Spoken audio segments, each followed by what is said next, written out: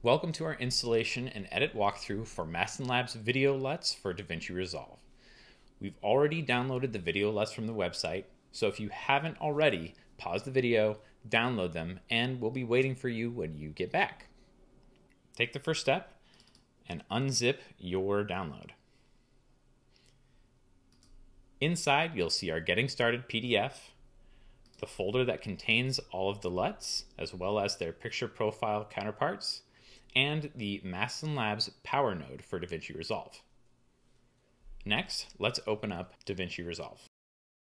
Open an existing or a new project. It doesn't matter, any project will do for installation purposes.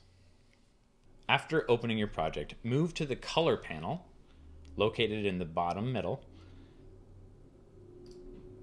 If you don't see it right away, another way to find this tab is to go to Workspace, switch to Page, and click Color.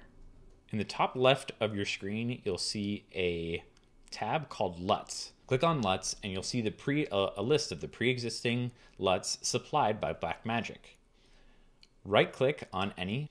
For this, I'll right-click Data to Video with Clip, scroll down to Reveal in Finder, and that will give me my LUT folder in which to install the LUTs. Pulling back up my download folder, I'll drag the Mastin Lab LUTs folder into the DaVinci Resolve LUT folder and drop.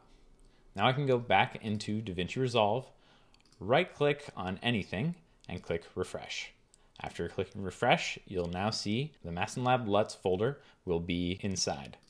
Double-click that, and now all of your LUTs, along with their picture profile counterparts, are inside.